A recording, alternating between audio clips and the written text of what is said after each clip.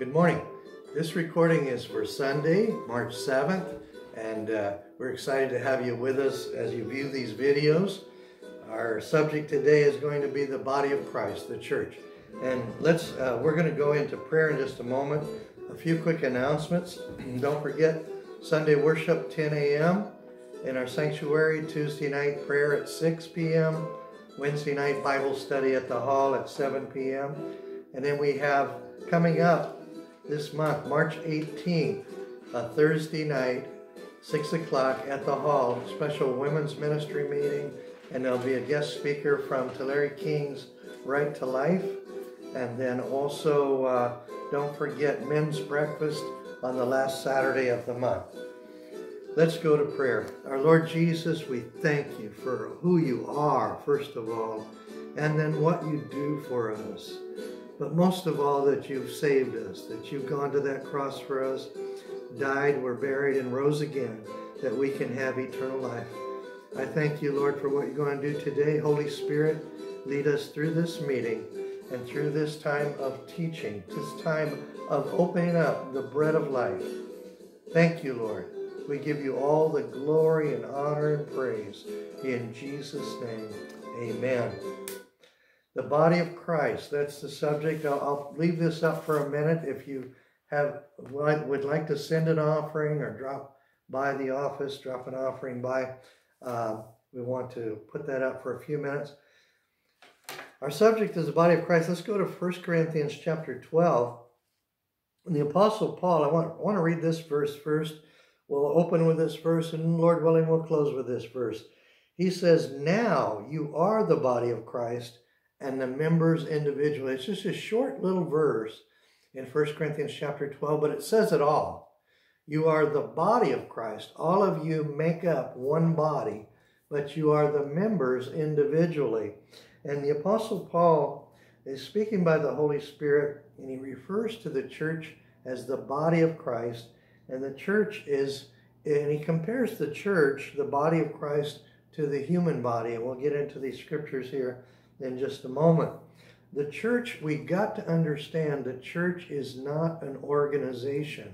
It's not a club. It's not the Elks or the Moose or whatever, where you can join and you know, be a member for a while, and if you don't like it, you just drop out or go join another organization. The church is an organism. It's a living body. Therefore, the symbolism here, the explanation, is that the church is like our human body.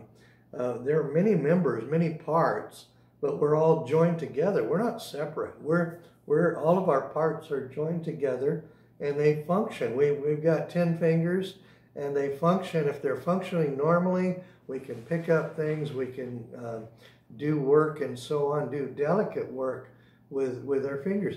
But by themselves, if you were to take a thumb by itself, it really can't accomplish anything, especially if it's not connected to the body. It will wither and die. And this is kind of what happens to a believer when they come to Christ and they go, well, I'm a believer in Christ, but I don't want anything to do with the church. I don't want to be part of a church. Well, you'll wither, spiritually you will wither and die if you're not connected to the body of Christ. So the church is a living organism with all these many parts joined together, and we all need each other. Even parts that are small, even parts that are hidden. One of the most significant parts of your body is your heart. It's not that big, probably about the size of your fist, but without your heart, you can't function at all. You're dead. We need each other. We need all the various parts of the body. So there's one body, many members, and speaking of an organism, it's alive. The church is alive. Christ, once you come to Christ, you're no longer dead in sin, but you're a living member of the body of Christ, and the whole body is alive. And when we use that form, body of Christ, it's singular, but we understand that the body of Christ is comprised of many, many members. 1 Corinthians 12. For as the body of Christ has many members, but all the members of that one body, being many, are one body. so also is Christ. And so the apostle stresses here the many members, yet one body, being many, yet one body. So also is Christ. And we are all these different parts of the body, but Christ is the head. The Lord Jesus Christ is the head of the church. For by one Spirit, we're all baptized into one body. It's the same Holy Spirit that brings everyone to salvation, everyone to faith in Christ. And we're made up of all kinds of peoples. We're made up of all kinds of nationalities, different ethnic backgrounds, different languages, different colors.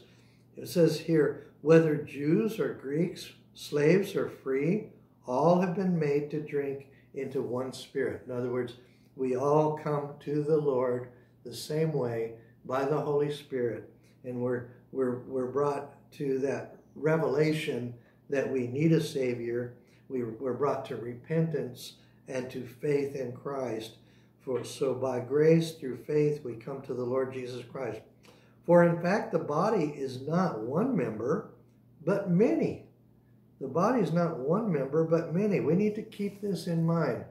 There's this diversity in unity. So that phrase is important, because sometimes we see a certain ministry that we think is really powerful, and then everybody wants to have that same ministry. Well, that's not the way it is. We're not all supposed to be the same ministry. There's supposed to be diversity in unity. It says, in fact, the body is not one member, but many, verse 14. And so let's go down to verse 15. If the foot should say, I'm not a hand, I'm not of the body, is it therefore not of the body? One member cannot rebel and say, I don't belong to the body. Can you imagine if one of your feet said, I don't want to be part of that body? Well, you're going to be crippled. You will not be able to function as you want if that foot decides it's going to rebel against the body. And if an ear should say, because I'm not an eye, I'm not of the body, is it therefore not of the body? And we can't desire to be something then other than what God has destined us to be. We have to be in that place where He has placed us. And we'll get into that later, but right now, and as far as gifting, we all have various talents and skills that we have learned in our life. When we come into the body of Christ, we can contribute. We can help the church with some of those skills and talents that we've learned and we've acquired. But the Lord says He wants to give us spiritual gifts. So when you become a member of the body of Christ, the Holy Spirit gives you spiritual gifting. And we'll get into that in another study. If the whole body were an eye, where would be the hearing? That would be a strange looking thing to begin with. If the whole body were one eye, where would the hearing be? Or if the whole were hearing, where would be the smelling? So we all, in other words, what God is teaching here is interdependence. We all need each other. We need the Lord. We need to be part of His body. And then once we're in the body of Christ, we all need each other. One person does not have all the abilities, all the gifting. Just like the body, one part of the body doesn't have all the senses or the abilities of the whole body. So a lot of times when we're confused about something, people get confused sometimes trying to understand the Trinity. They say, how can there be one God, yet there's Father, Son, and Holy Spirit? Well, it's real simple. Look at yourself in the mirror. In Genesis chapter 1, God says, let us make man in our image and after our likeness. Well, there's Father, Son, and Holy Spirit, but one God. 3 attributes, 3 personalities, 3 parts, but one God. When you look at yourself in the mirror, and if you have spiritual understanding, you know that when you're looking in the mirror, you see your body, but you also know that there's a soul and a spirit. There's the psyche, the soul. In the Greek scripture, they use the word psyche. That's where we get psychiatrists. So the psyche or the soul has to do with your memory, your mind, your emotions, your heart feelings, and so on. And then the soul is the deep inner man, the spirit man. So you are in a sense, you are body, soul, and spirit. God is Father, Son, and Holy Spirit. So we're made after the likeness of God. In verse 18, it says, "But now God has set the members, each one of them, in the body, just as he pleased." So sometimes we think about where we are in the body of Christ and oh, you know, I'd really like to be a Bible teacher or a preacher or some other, or a prayer warrior, and I don't really like this place where God has put me. You know, we need to surrender to the will of God. Read this again. It says, "But now God has set the members, each one of them, in the body, just as he pleased." So he puts you in the church as it pleases him. He knows you better than you know yourself. He created you, and at the creation of each individual, God had a spiritual plan and purpose for that individual, and your whole makeup and your personality fits the place that he has for you in the body of Christ, the gifting or the ministry he has for you in the body of Christ. Some of you have never heard this teaching before, but you need to understand God's plan for us is very detailed. He knew you before you were born. He knew you before you were formed in the womb.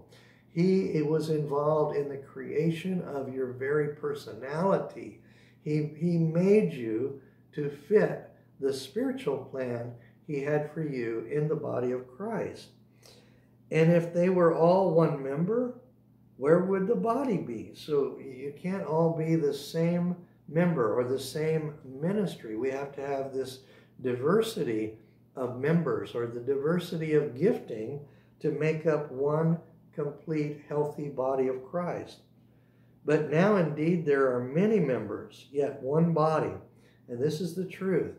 Don't try to change people. Don't try to change their ministry. Don't try to tell them you need to do things the way I do, because there's diversity in ministry, diversity among members of the body of Christ. And when we use that word members here, understand carefully, we're talking about the body of Christ. We're not talking about a membership roll or a membership card. We're talking about physical members or parts. You know, your hand is a member of your body. So we're talking about that type of member. And if they were all one member, where would the body be? Now indeed there are many members, yet one body. The eye cannot say to the hand, "I have no need of you." How many times have you heard people say, "I love the Lord and I love being part of this church, but I can't stand so-and-so"? Well, you got to get that out of your heart, because you can't say to that member, you can't say to one part of the body, "I have no need of you." We all need each other. None of us has all the ministry of Christ. None of us has all the gifting that's required. We desperately need each other. Nor again the head to the feet, "I have no need of you." So members of the body cannot declare, "I love the Lord, I love this church, but I don't want any part of so-and-so." We can't do that. We desperately need each member. "No, much rather," verse 22, "much rather those members of the body which seem to be weaker are necessary." And sometimes, and we're not all on the same level of growth and maturity. People in the church, some are new believers, some have been believers for many years. Some are new believers that are very strong and very have learned very rapidly. Some are believers for many years that haven't learned much of anything and are very immature. So everybody's on different levels. When we come to the Lord, salvation is the same. Our standing before the Lord is on level ground. At the feet of the cross, we all stand on level ground. But in our walk, in our understanding, in our walk, in our ministry, we might be operating at different levels. So our standing is solid. You're just as saved as Franklin Graham, or any great ministry, evangelist or whatever, but your state of your walk and state of your ministry can vary. And hope that helps you understand. Much rather, those members of the body which seem to be weaker are necessary. Sometimes there are people in the church that you think are weak. Maybe they're quiet. Maybe they don't say something. Maybe they don't say much of anything in the meetings. But this may be the very person. I've seen little grandmas and grandpas that are mighty prayer warriors. You never hear a word from them when the whole church comes together, but they're praying for hours and hours. They're getting before the Lord, and they're praying for you. You might think, well, that person is not real significant in the body of Christ. And that may be the very person that's praying for what you're going through right now. You need them. You desperately need them. And those members of the body which we think to be less honorable, on these we bestow greater honor. And our unpresentable parts have greater modesty. There are parts of the body that are covered. There are parts that are unseen. If you were to take your liver or your kidneys out of your body, they would not be real pretty to look at. And they are hidden in your body, but they are very necessary. There are people in the body. There are people in the church that God uses to pray for those that come in, to help them get victory over sin and addiction and so on. A lot of times that ministry, the healing and deliverance ministry in the body of Christ, is similar to kidneys or liver filtering out the sin so that person can come to a greater walk and not have the stumbling that they had in the addictions and so on. And so in verse 24, it says, but our presentable parts have no need. So the presentable parts don't need to be covered up, but doesn't mean they're greater than those parts that are covered. You see what I'm saying? Just because your hand or your arms or your head or your neck don't need to be covered up, doesn't mean they're greater than those parts that are covered. And but God composed the body, having given greater honor to that part which lacks it. So God gives greater honor to those that aren't receiving a lot of honor. There are a lot of people in ministry today, and they're doing this thing and that thing, and they're doing it all in their own name instead of in the name of the Lord. They're getting all their honor now. There's not going to be a lot of honor later on because they're demanding respect and honor right now. And so the Lord says he gives greater honor to that part which lacks it, that there should be no schism in the body. God loves unity. He does not want divisions, gossiping, tearing, dividing, divisions in the body of Christ. That there should be no schism in the body of Christ. That the members should have the same care for one another. The same care for one another.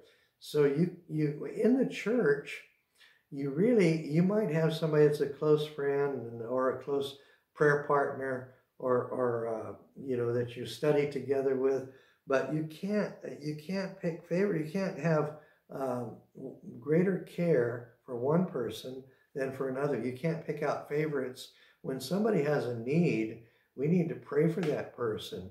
And no matter who they are, no matter if you barely know who they are, maybe they're new to the church, but they're part of the body. They're part of you. And so we have to have the same care one for another, verse 25. And in verse 26 says it all. If one member suffers, all the members suffer with it. If one member is honored, all the members rejoice with it. So if one member is suffering, we all feel for that person. We all feel their pain, and we rush to bring comfort.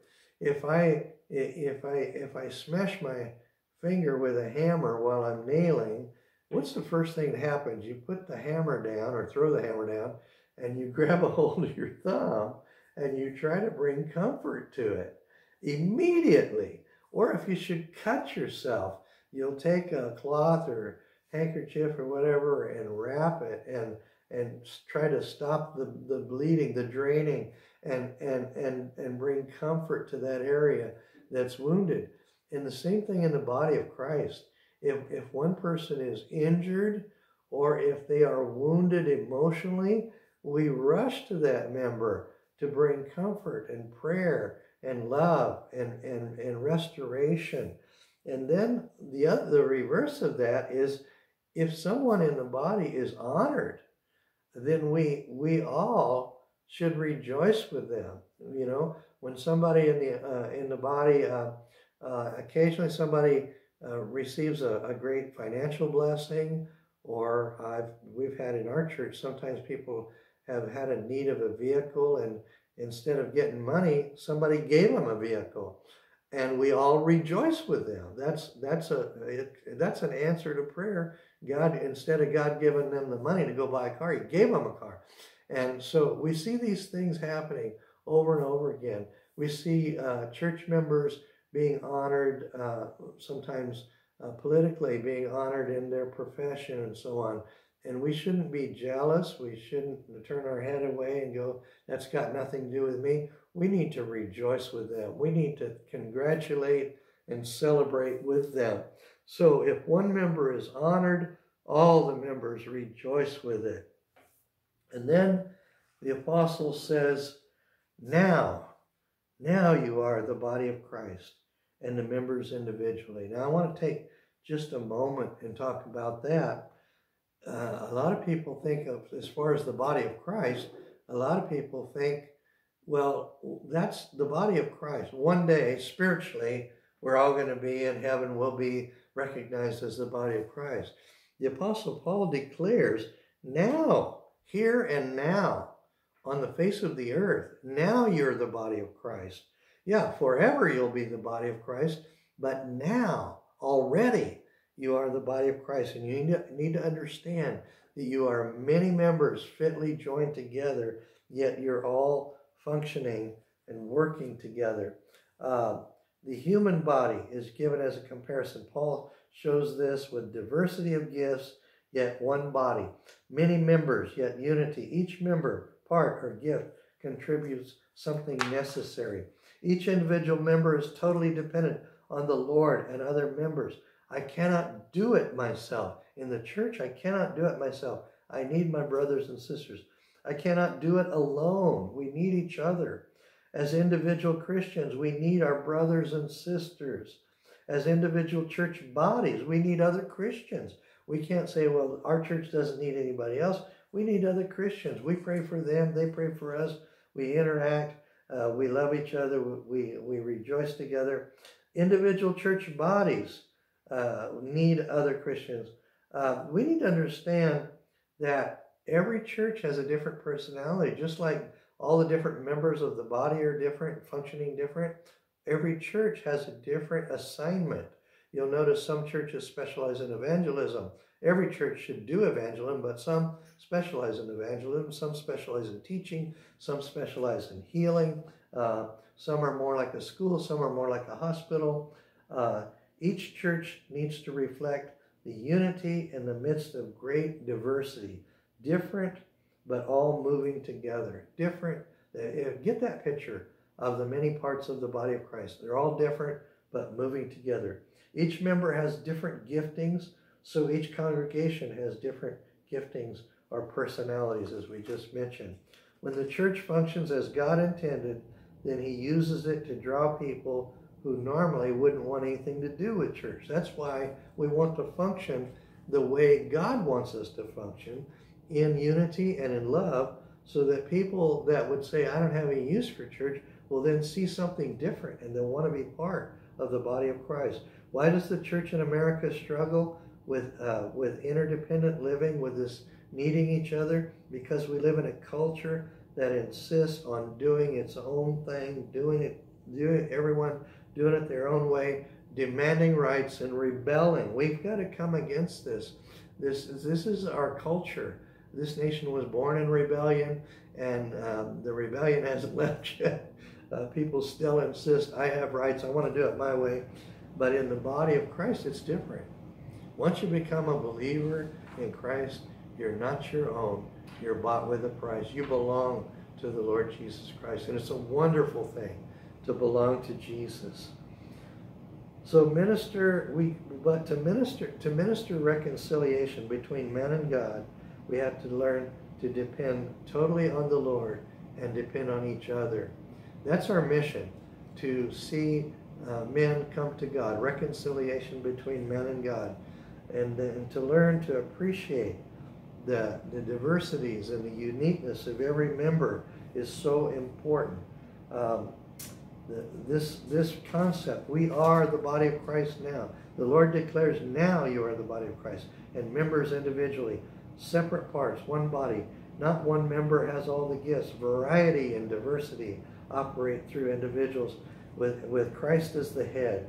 Note the parts of the body don't look the same, don't act the same, yet together all that diversity makes a complete unified body, just like your human body. That's the point the apostle, speaking by the Holy Spirit, is trying to make. Every part is needed and so important. You are needed and so important. Malachi 3:6, gifts still flow. I am the Lord, I do not change. Therefore you are not consumed, O sons of Jacob. God ordained this for the early church, and he doesn't change. What God speaks, it goes on forever. He didn't say, well, this is for the early church, but not for the church in the year 2021. Romans 11:29, for the gifts and the callings of God are irrevocable. If God promised something, then he will fulfill it.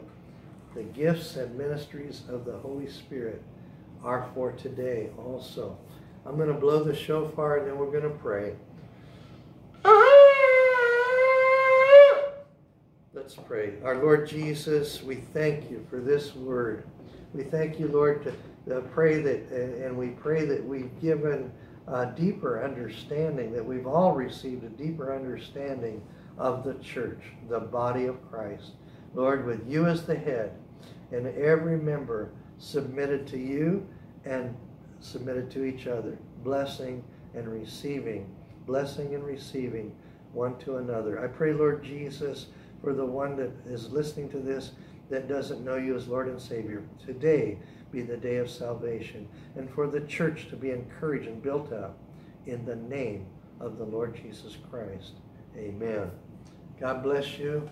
Join us again for the next video on Wednesday.